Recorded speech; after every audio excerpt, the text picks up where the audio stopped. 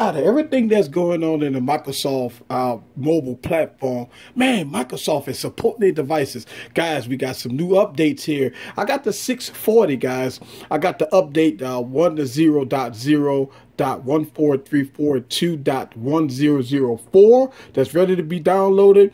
Also, the 650. Instead of having that update, it has the 10586.420. The 950 XL also have the 14364.0, and the old 1520. Man, you got to love this. The old 1520, the update is the 10586.420. So this is the same update as the 650. So I'm going to update all my devices. Get your popcorn ready. And we're going to go over the interface a little bit. So let's go.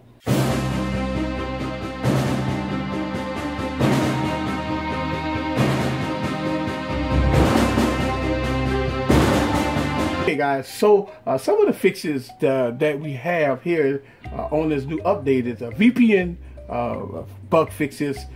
And we do have some Microsoft Edge fixes here.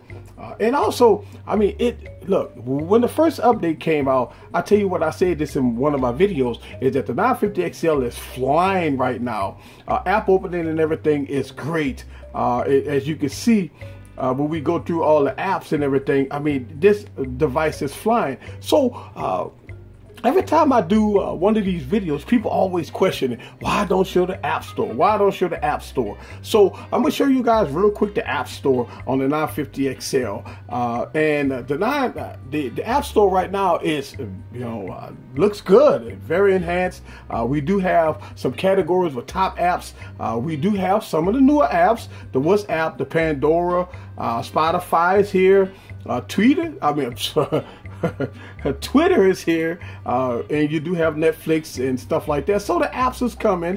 Do you see Uber app is here, and Sajam, and so some of the apps here. I like to show this just because even though I switched from the Microsoft platform to Android, I still use my Lumia devices. So that's great. You do have BBM, eBay, and all that stuff. So if you take a look at the apps here, the apps is coming, Dropbox and all that stuff like that. So I always like to talk about these apps, guys, just because we know that Microsoft's biggest problem is its app gaps. And a lot of us YouTubers out there don't give Microsoft credit for trying to bring some of the apps in its ecosystem. And I'm going to give credit where credit is due. I try to be an unbiased tech reviewer. I review all phones. I got an open mind about this stuff. And I tell it like it is. And going through the App Store, you do see some new apps on here. A lot of new apps. I mean, Flipboard and stuff like that. As you can see that I'm going through the apps, and some of the things that you see, Twitch TV, ESPN. So you do see some of the apps that you like, Roku, Craigslist. So it's not as bad as people think it is. Overall, the performance is great. You do have some enhancements, and the drop down shade here. I mean, I like the way they separate and everything here. And man, I tell you what, look at the 950 Fly. Listen, I still love the 1520, and I talk about this a lot. The 1520 is a great device. It's big. It feels good in the hand.